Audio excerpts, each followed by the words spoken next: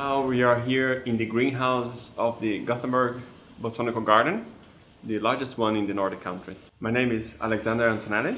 I'm a professor in biodiversity and systematics at the University of Gothenburg, where I lead a research group dealing with biodiversity, especially in the tropics. And I'm also director of the Gothenburg Global Biodiversity Center.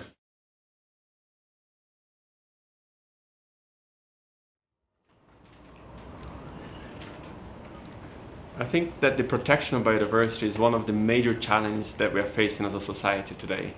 And it's not something that only politicians and policymakers are going to solve for us. It really depends on the actions of common people, all of us that go into the shop to buy food for tomorrow, or to choose what kind of clothes we should wear and where we should send our money if we have a bit of a surplus.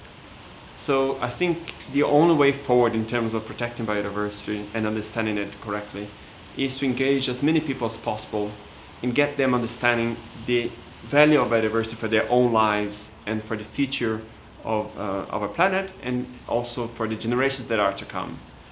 I couldn't imagine myself a summer without butterflies or a spring without birds singing. And those values are hopefully something that will be present even for the many generations that are to come after us here. To me, this goal is really essential because it's really exactly what we are doing in my research group and myself. We are trying to understand why some regions have many more species than others, and what's going to happen now with climate change and habitat destruction across the planet.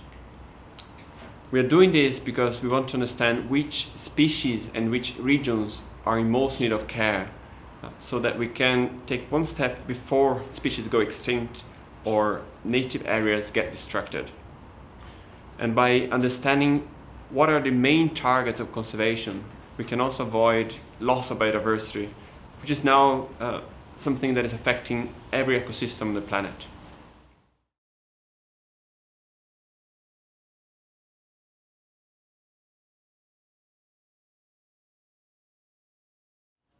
Well, if I was going to have a coffee break or Swedish fika with a very important person, there's some different ideas that come to my mind. I think it would be natural to say that I would like to meet a very, very rich person who doesn't really know what to do with the money, because we have a lot of ideas about how to implement biodiversity conservation into a broad scale. But actually, I think I would prefer to meet someone who has a lot of influence on people's behavior from another perspective. So I think I would like to invite a representative for a big religion, such as the Pope, because the Pope has control or influence on the mind and feeling of hundreds of millions of people, not least in Latin America, where most species on the planet are.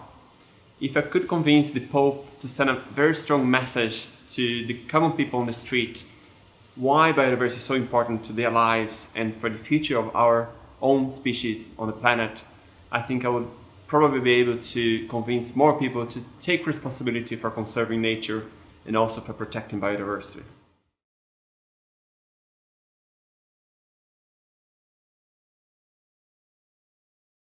I also would like to invite to this meeting a strong economist, because if we can also show the extreme value, not only as ethic, if we could show the extreme value of biodiversity, not only in terms of the moral aspects that we cannot really kill any species, we don't have the right for that, but actually that biodiversity is also very valuable as a resource for medicines, food, and many other things that humans need.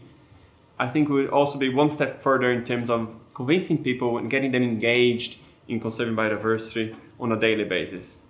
So ideally, out of this meeting, I will have both someone who could convince people to act because of what they're feeling in their heart, but also convince other people who just act thinking about their wallet, or perhaps even a combination of both. That would be the best possible situation.